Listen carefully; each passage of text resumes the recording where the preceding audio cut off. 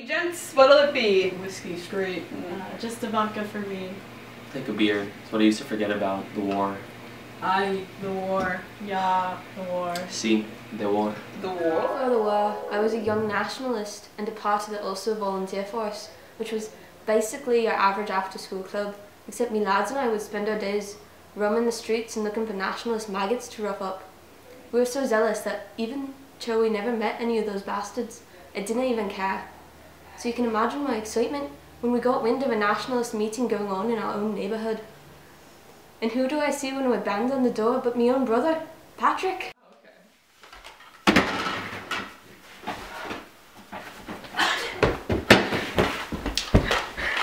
He just sat there staring at me till I dragged him back to our dad and mum. You didn't know, Mum. We need to pass the third Home Rule Bill. We need our own parliament in Dublin. Catholics need rights. You are a Catholic! I am, Mum, and I would like you to accept my life decisions. I kept on route with the boys in the militia, and with my heavy heart continued my crusade. Patrick left our village a few nights later, and we knew he was keeping up with the Irish volunteers. Those were the worst moments of my life. We were brother against brother, but I had to go on for king and country. I heard rumours of a civil war between Unionists and Nationalists. That business at Sarajevo was the only thing that saved me from my war with my own twin brother. Britain called for my service in August 1914 when she entered the Great War against Germany. The Home Rule Bill was pushed back because of the war, so I thought it was safe to leave and take a break from my vigilante work.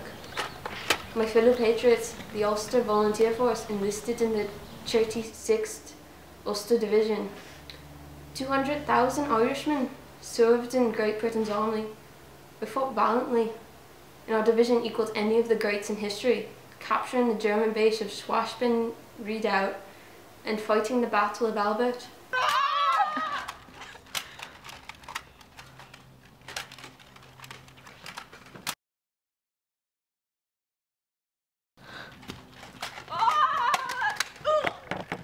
Little did I know, my Australian twin brother had also joined the war to defend Catholic Belgium.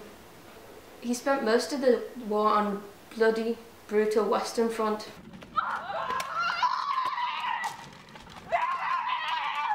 And I was lucky to escape with his life at Swam and Hullunch, where many of his comrades were gassed.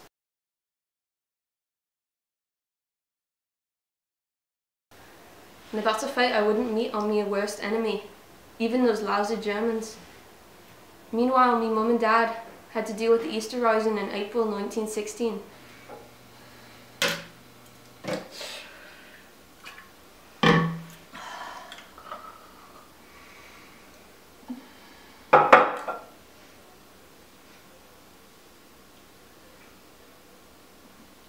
When a group of Irish nationalists seized Dublin and 2,000 people died or were injured.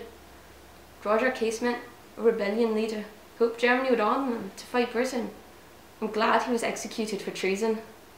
The next time I saw Patrick was during the Spring Offensive in 1918 in northern France and Belgium. It was also the last time I saw him.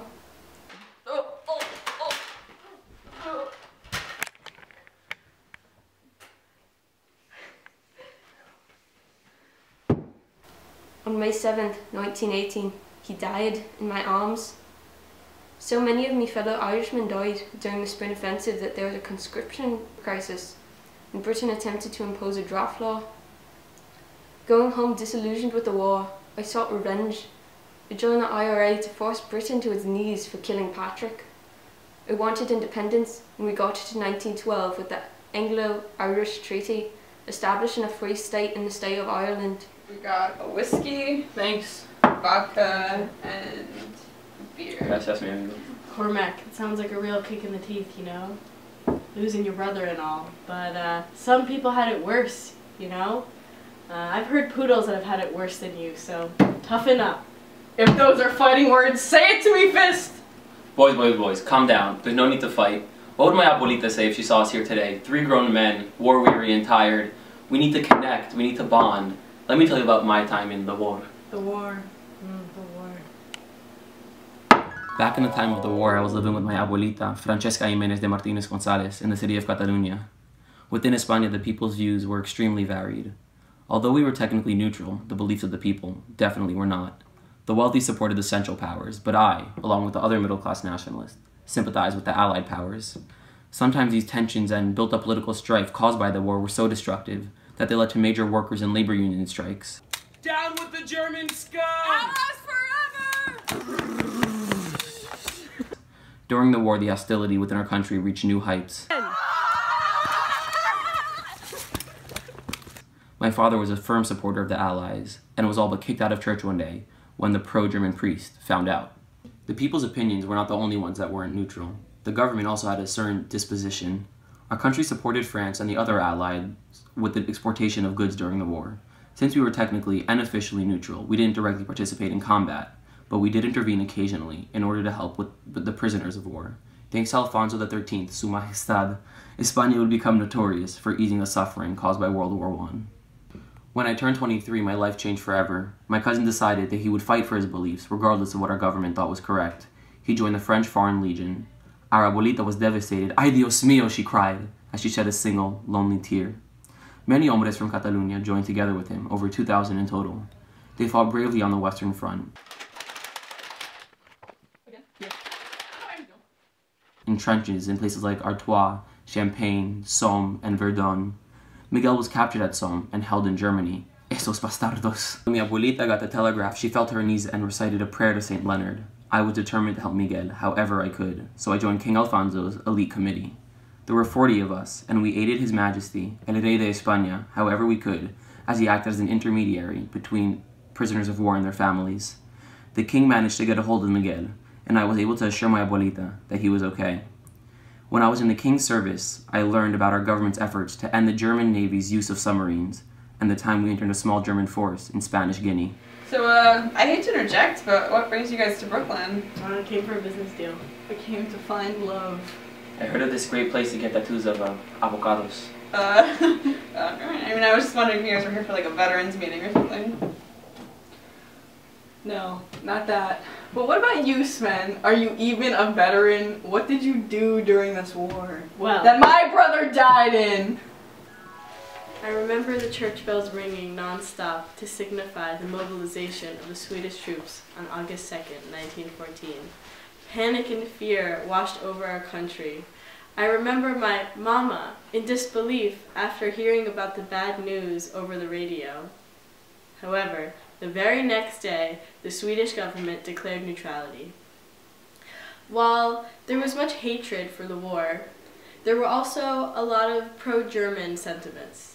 In a secret meeting conducted by our foreign minister, Knut Wallenberg, we agreed to act benevolently towards the Germans.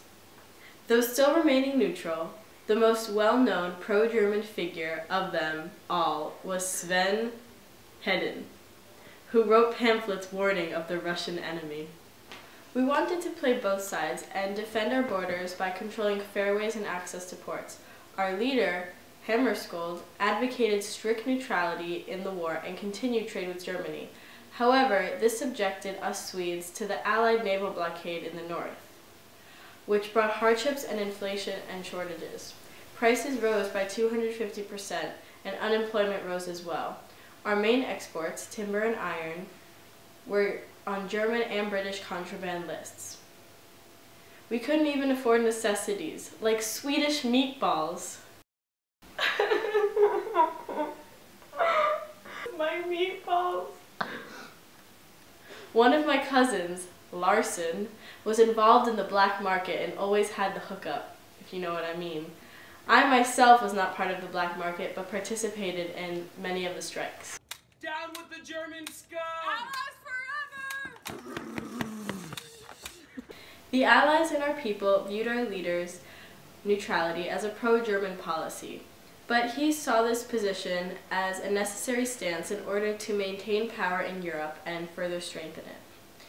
I was not a fan of the policies of Hammarskjöld, but instead participated in the movement towards true parliamentary democracy. In 1917, our leader rejected a proposal for a common trade agreement with Great Britain. organized by brother of our Swedish foreign minister. I was angered by the actions taken by that evil hunger scold. Oh wait, let me explain to you what that means. It's a play on words of his name. Hammarskjöld is his name, and we added hunger there, so now it means hunger shield. We did not deserve this. Had this trade agreement been established, Sweden's economy would have been relieved. By March of that year, Hungerskjöld got what he deserved and was kicked out, finally. In October of 1917, Sweden's Social Democratic Party finally won our first election, and my main man, Niall Eden, became Prime Minister. Shortly after, in May 1918, the negative relations with England were soothed when us Swedes agreed not to send ammunitions, guns, and other re-exports to Germany.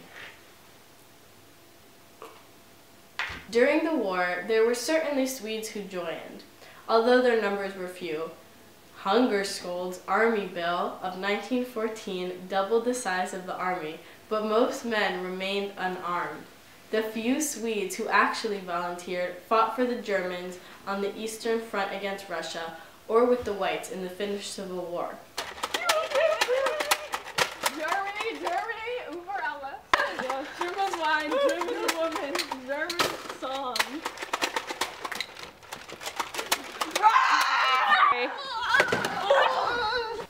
The merchant marine suffered the most. My childhood playmate Johansson was one of the 700 Swedish sailors who lost his life at sea.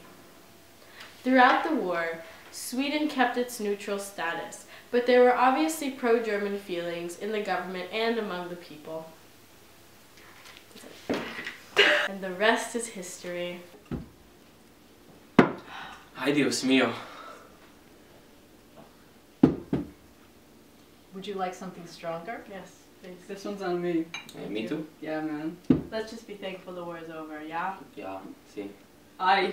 To life. Hey, wait, can I see your IDs?